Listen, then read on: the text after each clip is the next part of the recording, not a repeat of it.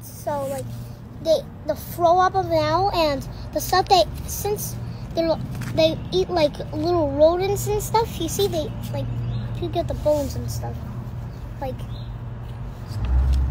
bones, and so you mostly find the bigger bones inside of the bigger things, like some of these.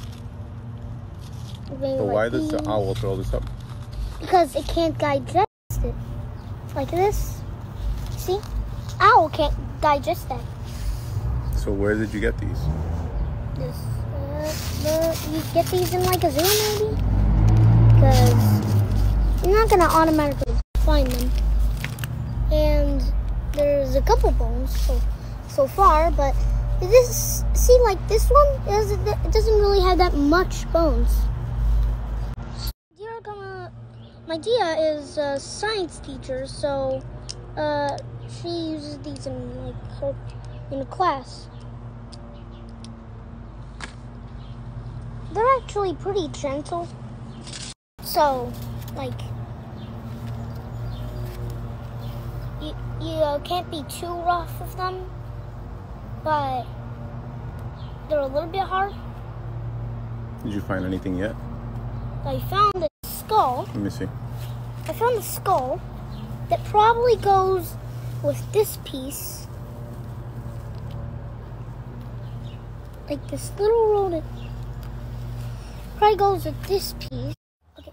Like that's another piece. You see, like, it's not fully connected. So, like, basically, this is what scientists do.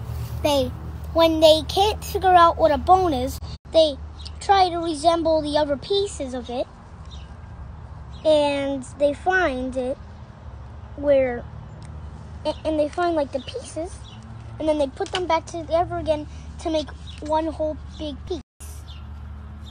Technically, these with gloves mostly. And these are all little bones from the rodents or whatever they eat? These are all little bones from the rodents. This is a bone that's a part of a rib. The rib of an animal.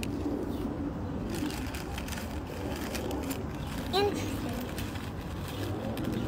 Of the animals that kill. So, like, maybe some of these bones are apart to each other. Like, maybe some of these bones connect to create like one rodent.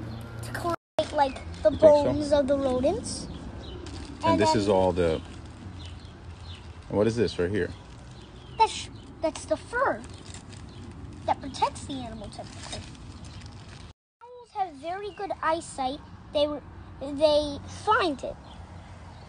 So this is probably the same exact, maybe a similar